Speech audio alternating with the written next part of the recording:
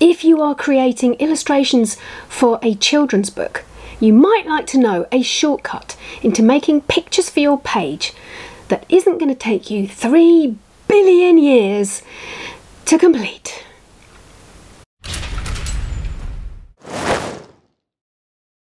Hey there fellow Space Cat, it's Jules here, making another video of me creating something while explaining where I'm going to put it in a book.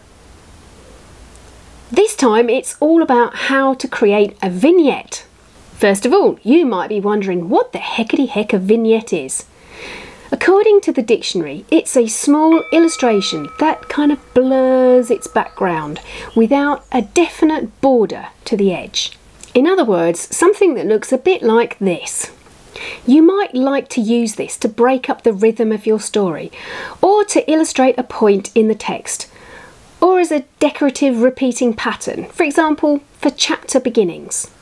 This week, as part of my series on folklore and fairy tales, I'm making a couple of vignettes for Little Red Riding Hood. I'll be using my trusty Fudenosuke pen for any outlines, but I'm going to do something a little bit different for some of the textures. I might be using a collage. Are you sitting comfortably?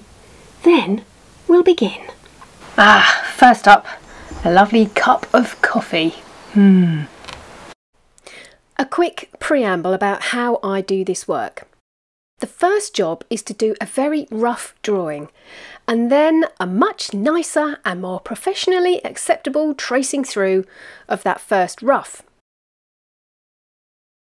I love this little wolf guy, by the way. He's got quite the characterful face.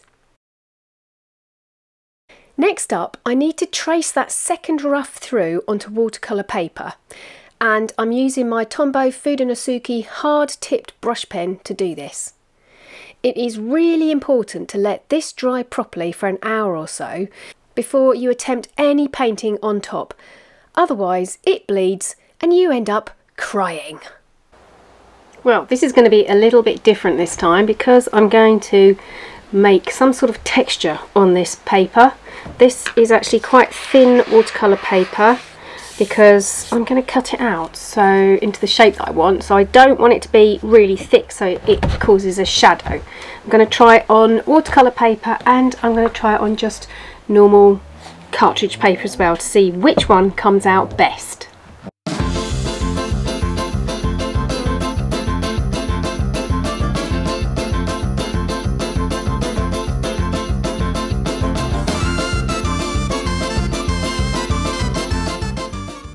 I'm going to give them a quick blast with a hairdryer, and what I want to show you is a little super duper trick. When you're blow drying it with a hairdryer, dry it on the front and the back. It might sound a bit crazy to do both sides, but actually what it does is it stops it from buckling quite so much. So see how still pretty flat both sides. And this is the watercolour paper. This is the cartridge paper, which has not fared quite so well. Once I've let the textured cloak material dry, I'm cutting out the right shape with a fancy pants scalpel. This one has a finger handle. And now to the story itself. Granny was poorly. She was suffering from a bit of a sniffle. Achoo! Little Red Riding Hood's mother collected together some apples and herbs and tinctures to make Granny feel better, and put them in a basket. Little Red, I need you to do something for me, said Mother. Be a good sausage and pop off to Granny's with this basket, would you? Oh, Mum, moaned Red. I'm halfway through a volcano Minecraft build. Can't I do it later? No, said Mother. Turn that wretched thing off before I pull the plug out. Now, get off your bottom and get yourself over to Granny's. Sulkily, Little Red turned Minecraft off and pulled on her cloak with a huff. And stay on the path, Mother called out of the door after her daughter. It took Little Red a while to enjoy the peace of the forest. There was still a little dew scattered across patches of grass, and the birds were twittering to one another. She picked up a stick and swung it at the nettles and wildflowers that bordered the path.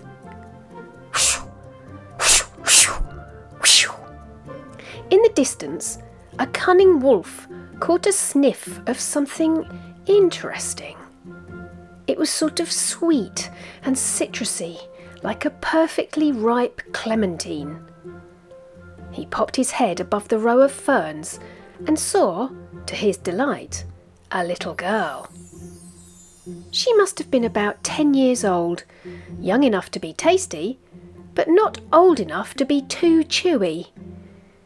He silently made his way over to her. "Oi, oi!" he said, making her jump. "Oh, hi," she replied. "What are you doing lurking in there?" "You know, just being wolfy," he said. "Where are you off to?" "Visiting my grandma," said Little Red. "Well, before you do, can I invite you to hop into my warm cauldron? You look a little chilly this morning." Little Red shook her head. She wasn't falling for that one. "Go away," she said, wafting her hand. "You smell like wet dog." And off she trotted, keeping to the path, just like her mother had told her.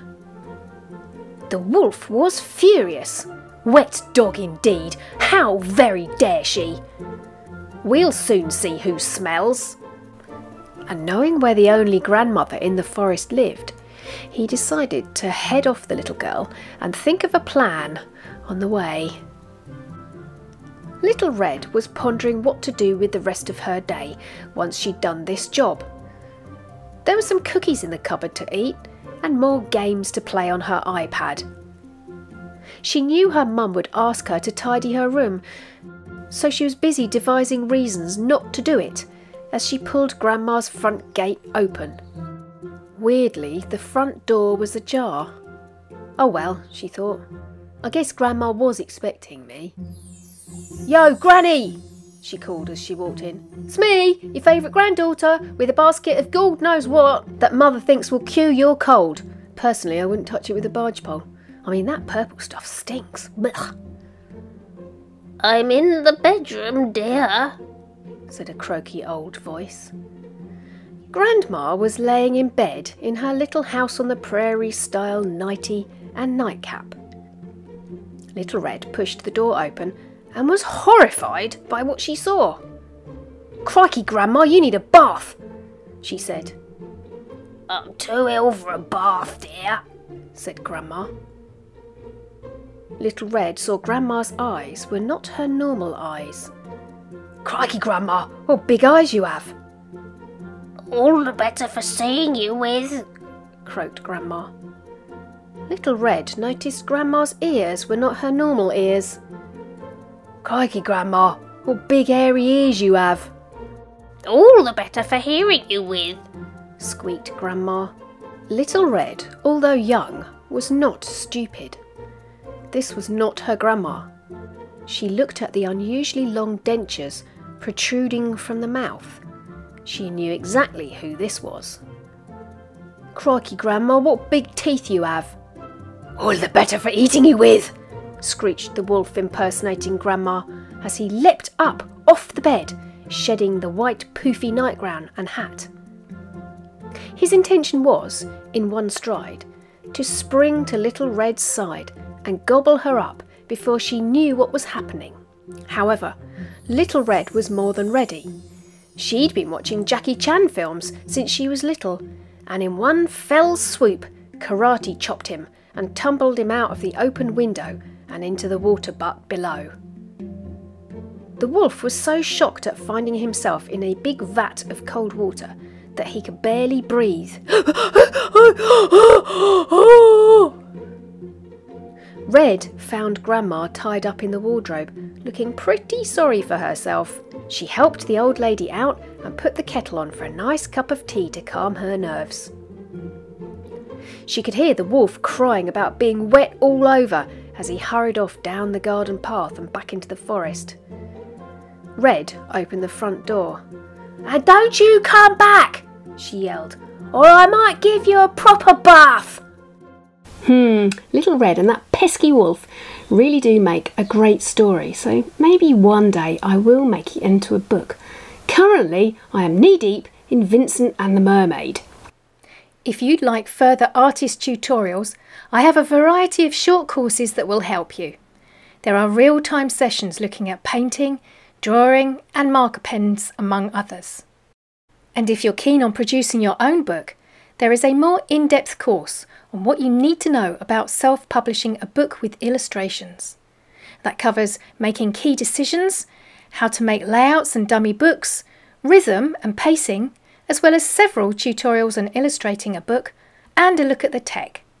You can either hop over to my website or join me on Patreon for more information. Go on, give it a go! Next week I will be looking at the common mistakes that we make when first we self-publish. And believe me, I have done most of them. Until then, I'm off to lace a lace wing because apparently they can only do buttons. I will see you next week. Nanu nanu.